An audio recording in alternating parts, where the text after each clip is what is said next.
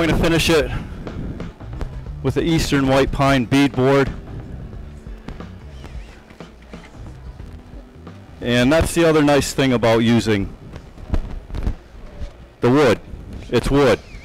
You know, there's nothing else like the look and the feel and the when people walk in. It can be painted, but for certain areas like this, it's nice.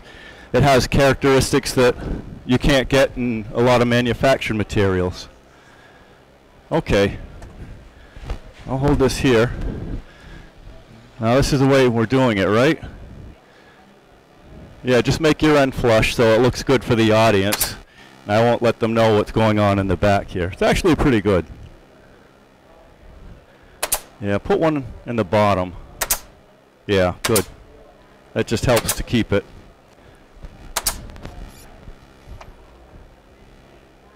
We're just shooting this in with finish nails. That's all I would do on the interior anyway.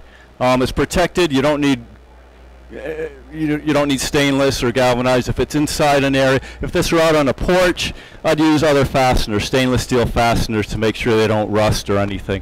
But inside, we're just going to be shooting it on, and for the most part, blind nailing it, just shooting up right where the tongue and the groove meet, so that we're not going to see it unless it doesn't work.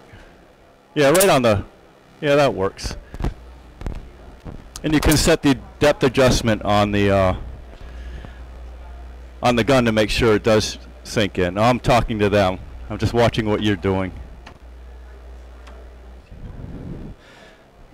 Everybody's seen this. It's very common, edge and center bead. And a number, it has two different finishes. A bead board on the front, and on the back it's beveled, so you can use one side or the other, depending on what you want. That's very popular. I've used a lot of this, and when you see the plastic come out, this is what they're, for the most part, a lot of times, this is what they're trying to mimic. Another type of wainscoting, Eastern White Pine EWP number 2, goes together, gives a nice profile to it, and again, the back, different profile, a beveled edge, so it can be used one way or the other, although I don't know why you'd want to put this on the inside edge. Just all sorts of different finishes, different mills that they have available. They go on very easily to decorate the inside. The green does not have to look ugly. I've seen a lot of people just do certain things because they thought they were being green, and they think green has to look utilitarian, when something like this, it's exactly the opposite. You get the idea here. It's very simple, very easy to do. All right. Just make it flush with there. Got it.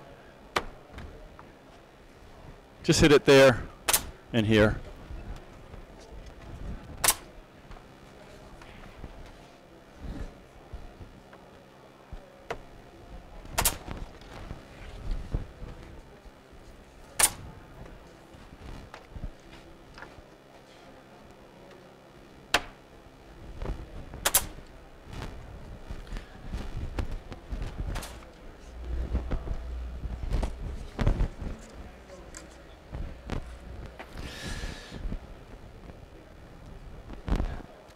You can charge for that.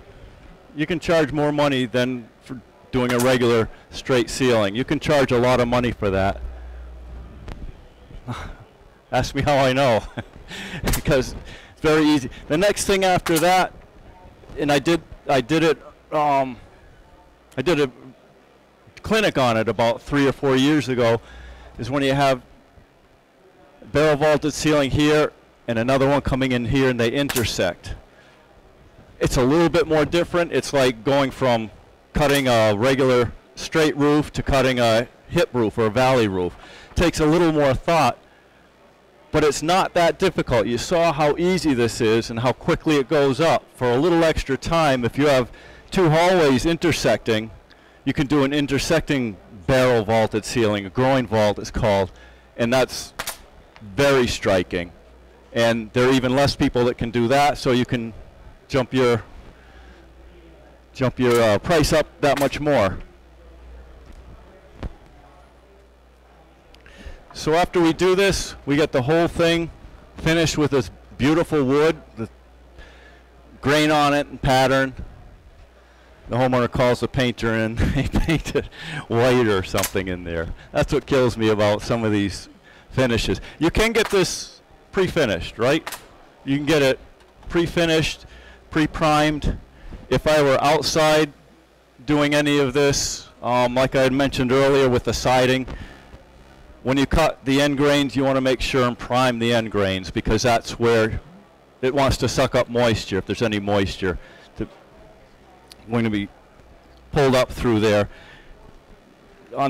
This is what we have on the job site. Just put a little paint in there, latex paint, keep this on the top so it won't dry out.